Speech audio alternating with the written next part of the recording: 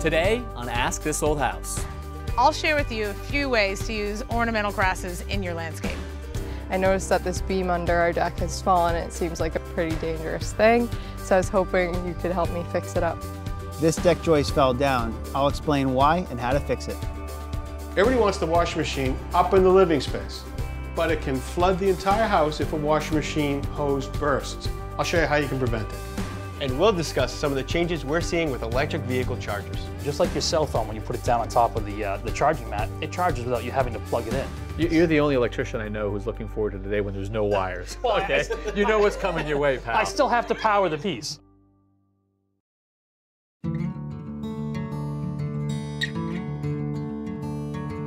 One of my favorite plants to use in the landscape are ornamental grasses.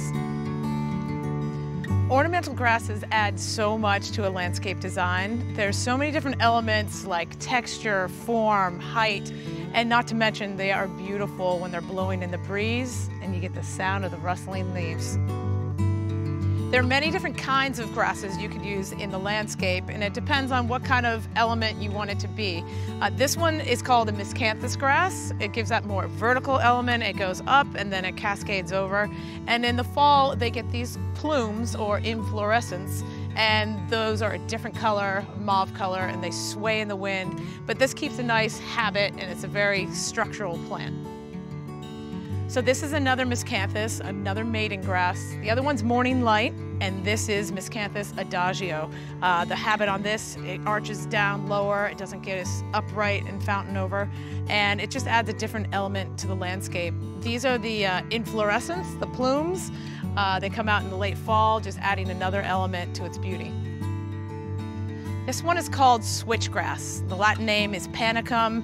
It's native to North America, and it has a strict upright habit. This one grows to about 3 to 4 feet tall. They look really incredible in swaths, in meadows and prairies. The plumes, or the inflorescence on this one, has a different texture, a different shape. I like to plant them with hydrangeas and black-eyed Susans when you think of like piecing perennials together. It's beautiful. This one is the hakonechloa grass. It adds a beautiful element to a shade garden. A lot of people think you can't get color in a shade garden, but this really gives it a pop up in a dark spot in the garden. I like to pair it with ferns and hostas. It stays this height, like 12 to 15 inches. It cascades over. These are two different varieties. This one has a solid color to the blades, and this one is variegated. Definitely one of my favorites. So ornamental grasses thrive well in full to part sun, and they really like to have well-drained soil. The only maintenance you really have to do is cut it back once a year.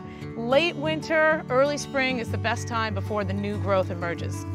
You go in with hand pruners or hedge trimmers about 2 inches high. With a little bit of care and maintenance, an ornamental grass is a great addition to any landscape.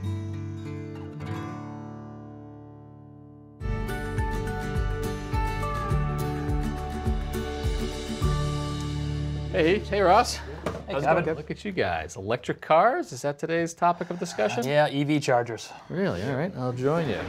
So where are we going with EV chargers? I mean, these things are getting popular, right? We're getting more and more of a call every day to put these in. I mean, a lot of people are buying the vehicles and, you know, they want the larger chargers to be installed in their homes. We're getting calls from car dealerships to install newer systems because they're anticipating more and more vehicles having them. And are those calls because people have bought a car and they need to charge them, or are they future-proofing their garage? A lot of times they're just anticipating buying the car. They're kind of getting ready and making sure that they're set up that they can actually use it the way they want to use it. Right. Is there like a code? Is there something you have to do, or is this always above and beyond of homeowners saying, come back and fix my garage? So something like this is above and beyond. There is a basic code. Some of our code has changed in anticipation of cars becoming more and more popular for electric vehicles. And what they've done is they've basically had us install a dedicated 20 amp circuit for at least one receptacle in each garage bay. Each garage bay. And a 20 amp, that's just a traditional plug that I'd plug a fan into or something like that. That you'd use something like a level 1 charger on. Right. Yeah, so a level 1 charger would be your 120 volt regular plug, 15 or 20 amps. That's going to give you about 4 to 5 miles per hour of charge. Not much. Not much. Not a whole lot. Even overnight, that's not going to get me 100 miles. No.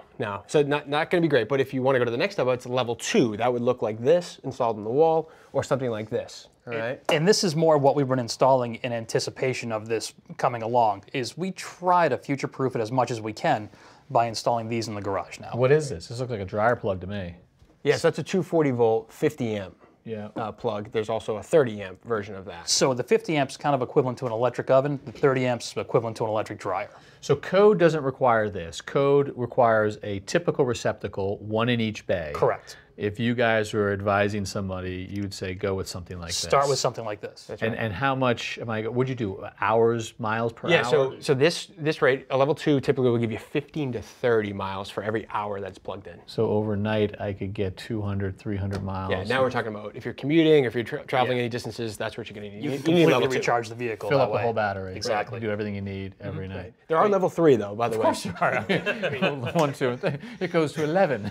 So level 3 would be what you see at those rest areas, right? So those are the DC superchargers. Those are the ones that run on 480 volts, super high voltage, super high amperages, and those can charge in 15 to 30 minutes. Yeah, they can bring your The car entire right up. car. Yes. Yeah. Wait, would you put that in your garage, or is that no? Right, that's a commercial type of thing. Yeah, that's but you'd more want for- that as a commuter to stop somewhere. And you'd want to know where they are, so as you're traveling, you can make a stop, recharge quickly, and keep moving. That's right. You know, a traditional outlet, 120.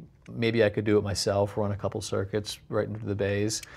This, am I doing myself? This gets a little more complicated and has a few more codes that have to go along with it. So for something like this, I'd say you really want to call a professional. It's much larger wire, larger amperage, larger voltage, and more rules around it as far as getting this protected properly and having this installed like it should Not be. DIY.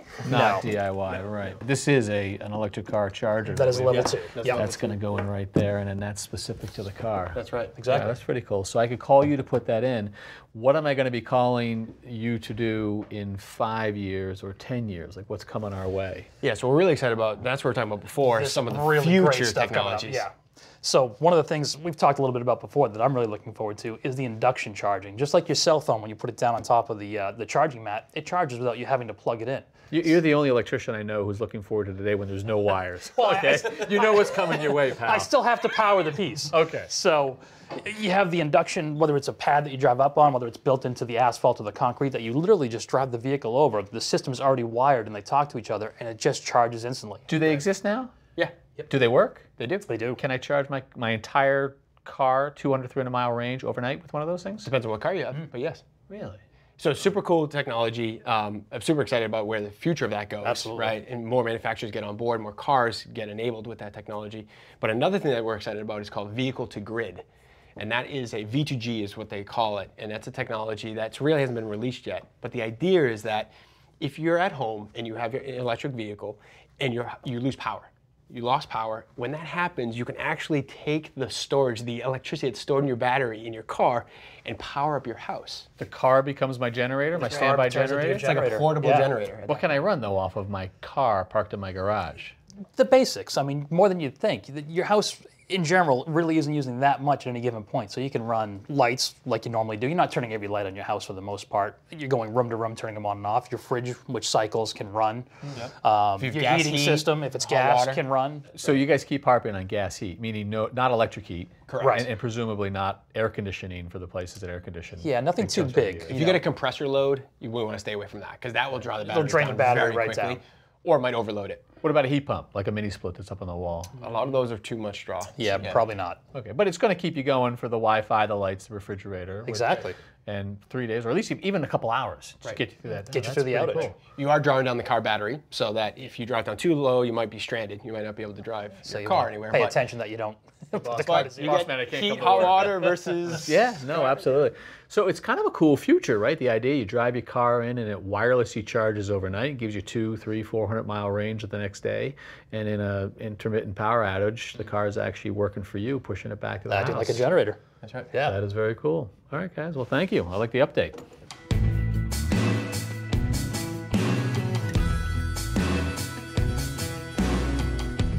In the United States, the average residential insurance claim for water damage is like $10,000. And one of the prime culprits are right here, the basic washing machine hose. Now, in any laundry setup, you're going to have hot water supply, cold water supply. shutoffs on each. Now there's full city water pressure, and this is just a basic rubber hose. Now the average life expectancy for these hoses, they say, is like 8 to 9 years. So if the units are down here in the basement, it's catastrophic when they let go, but at least the damage is contained to just one local area of the house. But these days, people are opting to try and put the washer and dryer up inside the building. There's obvious reasons for that. It's much more convenient where the dirty clothes get generated and where they get stowed. No more going down those back stairs to the basement. But it comes with additional risks. If those washing machines hoses let go, it can have a disastrous effect on the whole building now. Now we're here on a condominium on the second and third floor of a house, and there's also an owner on the first floor. If this washing machine leaks, it's a big deal. But there are some safeguards against the potential damage from these hoses. Now on this unit right here, they've got a shutoff, a hot, and there's a cold. So simple. And guess what? No one ever does it. Nobody turns these valves off. And they even make a lever one that you can just drop a lever and that takes the pressure off the hoses, and they don't turn that off either. To make this installation safe, I'm going to add a device called an automatic wash machine shutoff valve. This is a quick acting valve that'll open and close. And so I'm going to replace this box with this.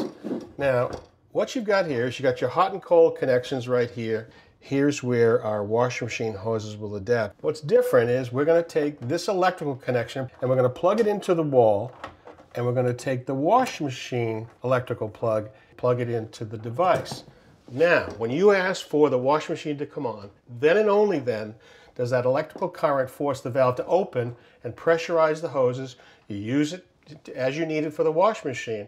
When the washing machine's done, electrical current ends, closes the valve again. You don't have to think about it. The pressure is off the hoses, and that's safe.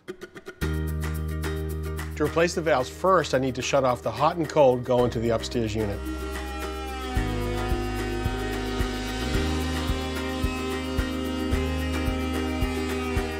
So the old box was right here. You can see where it came down to the drain. I've already cut the hot and cold water lines and the drain. And the new box is bigger. So what I did was to cut this structure away. There was a piece of wood right here that wasn't big enough, so now it is just big enough for this dimension.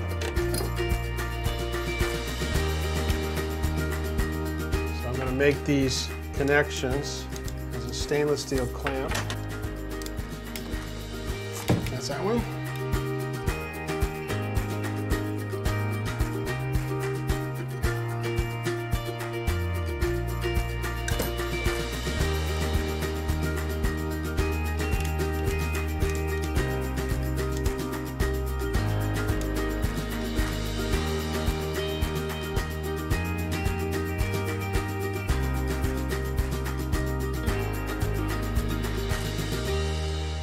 Well, it's a relatively small job, but with a really big upside. You get to automatically depressurize the washing machine hoses when you're not using them, and that means peace of mind. Hi, Catherine. Hey Nathan, thank you so much for coming. Is this the deck you wrote me about? Yes, so I just moved back home this past year from college. I'm living at my parents' house. I noticed that this beam under our deck has fallen and it seems like a pretty dangerous thing. So I was hoping you could help me fix it up. Well, you called the right guy. There's definitely a problem. We don't want to see a joist laying on the ground under a deck. So let's go underneath. We'll figure out why it happened and how we can fix it. Great, thanks so much. All right, so first let's go over the parts and pieces that you have. You have your joist here, which should be up there. You have your rim joist on the end, and also you have a ledger board attached to the house. And on top of all of that, you have your pressure treated decking. Got it. And one thing that's missing is actually a hanger that should be holding the end of this joist up. And you actually see that this hanger completely rotted out and the other ones aren't far behind it. Do you guys use this as your main entrance? Yes, we do, and it gets quite slippery in the winter. So do you guys use a lot of salt? Yes. There's your problem right there. The salt's very corrosive and actually rotted right through your hanger and the fasteners. All your nails are gone except for this one that were going down into your joist. Well, my dad did take a pretty bad fall, so I would like to keep salting if that's possible. It is a necessary evil. I have some alternatives for salting, but first let's get this joist back up into place. I'll go grab some tools and we'll get started. Okay, great.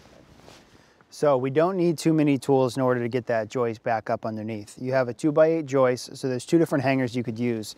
This is for 2x8 and 2x10 joists. Gotcha. And this one is for 2x6 and 2x8 joists. So we might as well use the larger of the two. A couple different ways that you could fasten it back to your ledger. We could use these loose hot tip galvy nails. We could hit them in with a hammer, or we could use this palm nailer in a tight spot.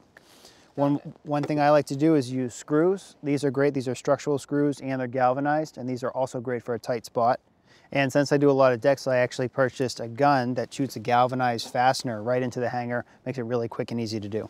Okay, so which method are we using? Well, let's do a little bit of a combination. We'll use the large hanger. We can screw it to the ledger board, and then we'll use the gun to toenail the hanger on. Okay. Sound good? Sounds good. Let's do it. All right. So to get started, I actually want to get this joist out of the way.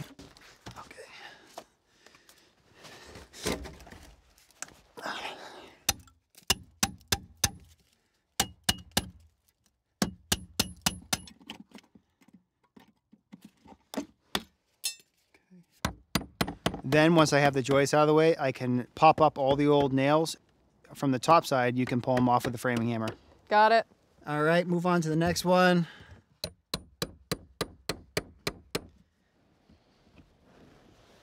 All right, so now that we have the old hanger off, we're ready to put the joist back in. I sighted and actually it's really straight. So instead of putting it the way it was, where we have all these nail holes, let's flip it over and put it up fresh side up. And then I'm gonna put a prop stick underneath it and we'll get it locked back in. Okay. All right, so let's roll it over. You go up on your end. Yeah, like that. Okay.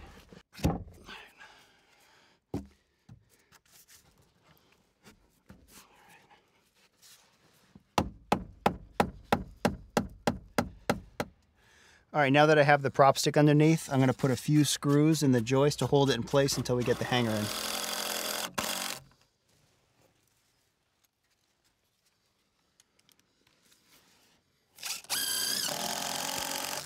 All right, now that we have the joist up in place, we can put the hanger on. The new hanger, it's got a good galvanized coating on it, so that'll slide right up into place. What's great about this model is it has these little fins on them that you can tack in and it'll hold it in place until we screw the sides.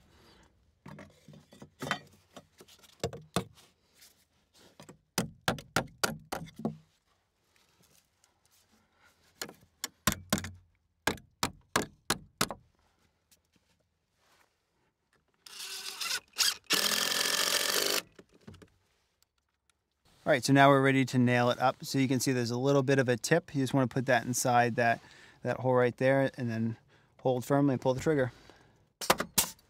Nice. Do the one above it.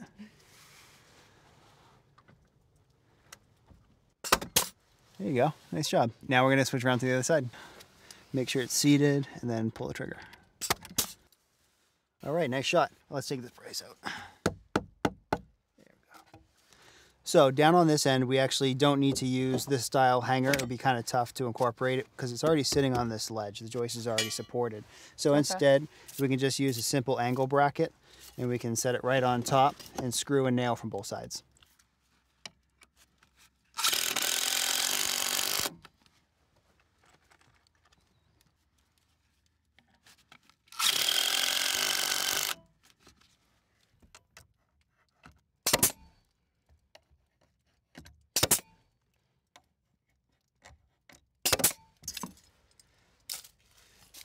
Looking clean on your side? Yep. All right, we can slide another one up, tack it in place. We'll screw it and then nail from the sides. Thank you. No problem. Just don't hit my finger.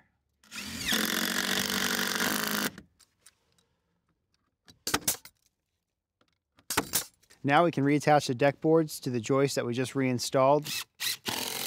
These screws are 2 inches and they have a ceramic coating, so they'll help prevent rust. There you go. Nice. All right, Catherine, you're all set. Thank you so much. Feels great.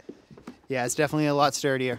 for sure. So we had talked earlier, we know that you like to use salt on your deck, and that's fine, but there's some alternatives. We could use magnesium chloride. It's a little bit more expensive, but it's not going to rust out your hangers and your fasteners. You could also use sand, which is great for traction, but you're not really going to melt any ice with that. Okay. And the last option is you just could continue to salt it the way you have been, but think of it like your car. On a nice day or in the spring, make sure you get the hose out, clean all the salt off, and it'll last a lot longer. Awesome. Thanks so much. You're welcome. All right, Nice getting job. after it in that snowstorm, huh? Had to. It's a safety issue. You know, we can't just leave that joist hanging down there. Yeah, and so obviously that was a couple months ago when it was still snowing. Yeah, that was a while ago. Right now is when people should be getting outside, getting under their decks, and checking on their hangers and their fasteners. Yeah, see if anything's loose and getting tightened up. Yeah. Right. So swap it out. You spent a little bit of time talking about proper nails, screws, and such for her. Yeah, you know, it's important to use the right hanger and the right fastener. Exactly, and you want to make sure that the fastener is rated, as you said, for the material. Back in 2003 is when they started to change the chemical makeup of the pressure-treated wood because they wanted to take all the arsenic out of it because of all the sawdust and everything when you're using it. And because of the chemical change, you would actually get a galvanic reaction from the hangers, and they would rot just like that. From the old hangers, old fasteners. Right. So now the new hangers won't get the galvanic reaction because it's actually a G85, and that's what you're looking for, along with the fasteners. And you want to make sure you use the right fastener for the length or the size of the joist that you're using. Whether it's a screw or a nail, you want to use the correct one. Yeah, because screws, people put the wrong screws in all of the time, right? Yeah. Right. They're easy to stick in there, but they're not necessarily rated. I've seen people use drywall screws and roofing nails. Right. And structurally, they're just not strong enough, and they rot, just like the hanger. This is designed that you won't get the chemical reaction. It's also designed for a lot of shear strength, and this length is for standard, but when you're using heavy timbers or doubles or stuff like that, you switch up to the longer size, the same with a nail. You want to make sure you use the right nail or screw to the size of the member that it's supporting. Yeah. Well, you can see why people put it off. I mean, it's no fun working underneath there, Yes. and getting so the old rotted ones off is not always easy. It's not easy. It takes some time. That's why I like the screws. You know, if someone gets underneath there, they're not really able to drive all these nails. They can get in there with a gun and send them home. Yeah, anybody can pull the trigger. So now these are the hangers that I've used because I've had situations where I can't get the old hanger off. I always try to get them off, but I couldn't get them off. Take a hanger like this. It's extra wide, and it's called for old work where the old joist may be 1 3/4 inches wider. You need a wider hanger, but this is also used for engineered lumber. And what the nice thing about it is they slip right over the old hanger. You don't have to take it off. But you want to make sure that you nail through every hole. Properly rated hangers and fasteners, and you're off to the races. Exactly. All right, guys, good information. Nice project. Thank you. And if you've got questions, we've got the experts with the answers, so we'd love to hear from you. Until next time, I'm Kevin O'Connor I'm Nathan Gilbert. And I'm Tom Silva. for Ask This Old House. It'll look pretty cold out there. Next time on Ask This Old House. There's a lot of things involved when you paint a room, when you paint for someone else, but a lot of people don't realize that it takes a little time to get what they expect. I'll show you how to update the look of a wood-burning fireplace. Well, this is a notch trowel, just to apply the stucco. We're gonna wanna push it into this wire lathe. And we'll head to Montana to build a special space for one of America's bravest.